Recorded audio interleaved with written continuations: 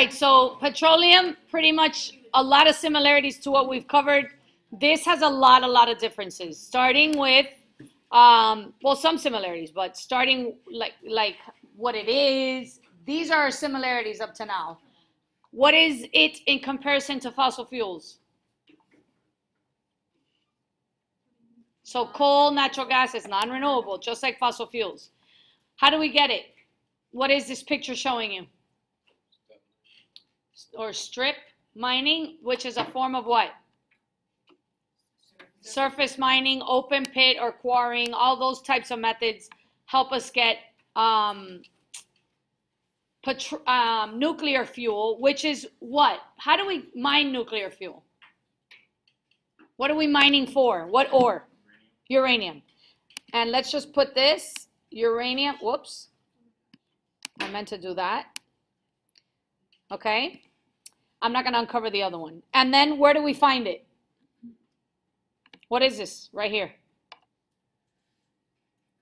Crust and some of the upper mantle has uranium. It's actually mostly found in the crust because the mining isn't even that deep. But what I can tell you is that almost all rocks have some form of uranium decay in them, okay? And we're mining for that. So you're going to find a lot. There's trillion tons of uranium on Earth. It is non-renewable, so when we use it, it's going to run out, but there is a lot of it. More so is what it can do in little quantities. Who has it? Russia. I know we always think of Russia, and honestly, I want you to draw a line right here and put an arrow and put Russia actually developed the first plant.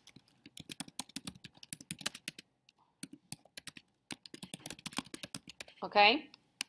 But who has more of it is actually Australia, and Canada and Russia are actually like side by side. So some websites will tell you Canada has more, and some will tell you Russia.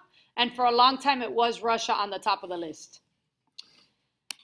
Who produces the most? Us. The United States of America is the world's largest producer of nuclear power. What country uses it for most of its energy, though? Anybody know what this map is? France. And I said country. France uses the most of their power. In other words, we produce the most. France, 77% of all the power generated in France comes from nuclear power. So they use a lot of nuclear power to supply their energy needs. How is it used?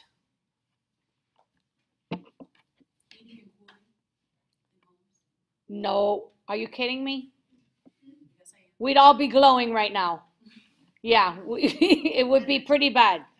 Energy production. So because it produces energy, it can heat and cool your home, but it can't be directly used in your home. What's so far out of all the fossil fuels or non-renewable sources of energy can be used directly in your home?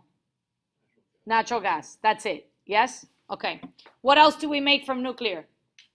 Energy. Nuclear what? Medicine. Yeah. It's used for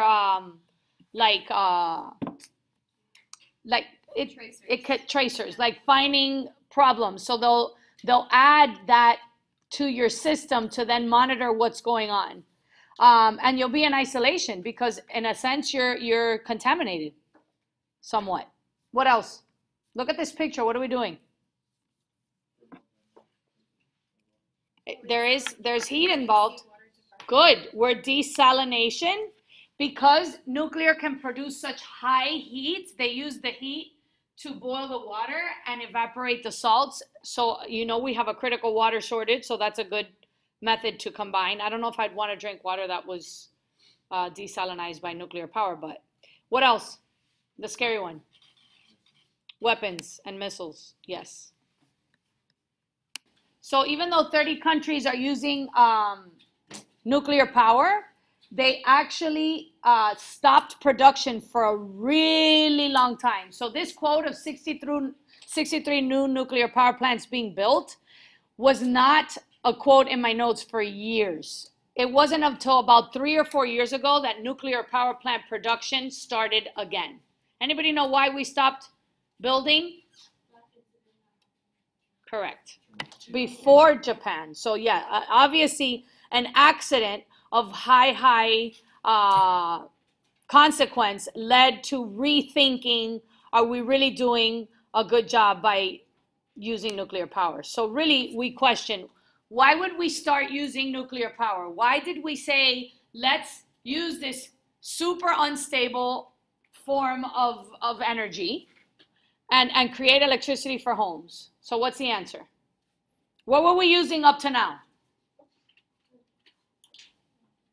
Natural gas and coal.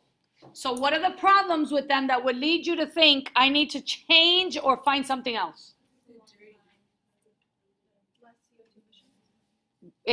So efficiency, yes. So nuclear has a super high heat capacity. What else? Less emissions. We know that the fossil fuel burning leads to emissions of a lot of primary pollutants and leads to global warming and acid deposition, and smog. So we have a big problem on our hands. But the biggest problem is what? That it's what? Nope. What about time? What is the biggest reason we look for other ways to produce electricity?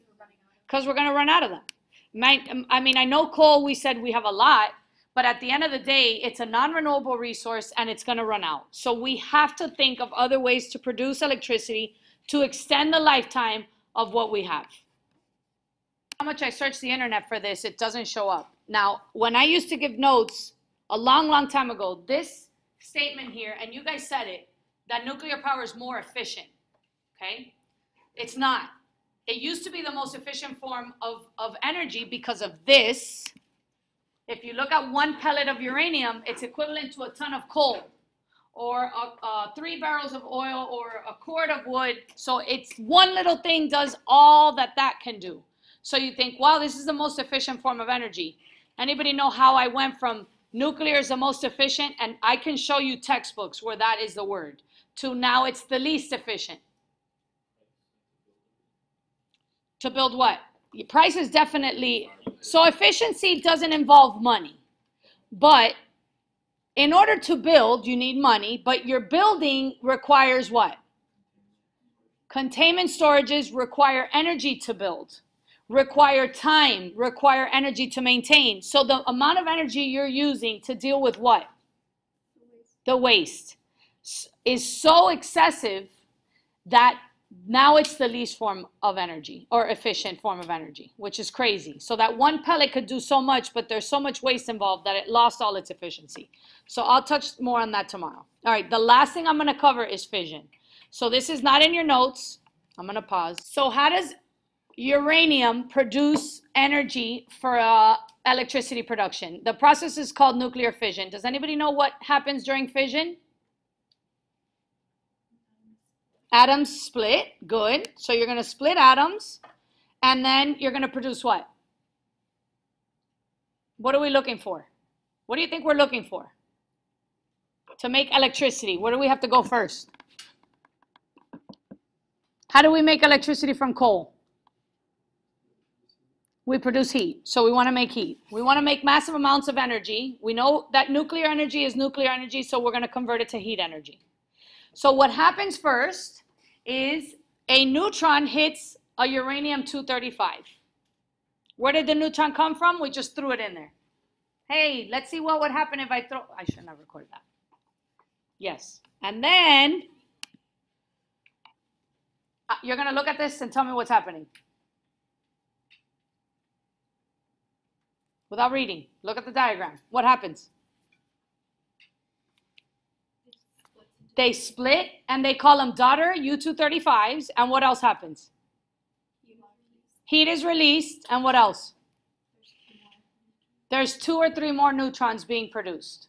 So you've got a U-235 gets hit by a neutron, it splits into 2 daughter U-235, it's still U-235, more neutrons are made, and a lot of heat energy is produced. What do you think is going to happen next? What do I have? If I'm going to the next step, what do I have? Look at the picture.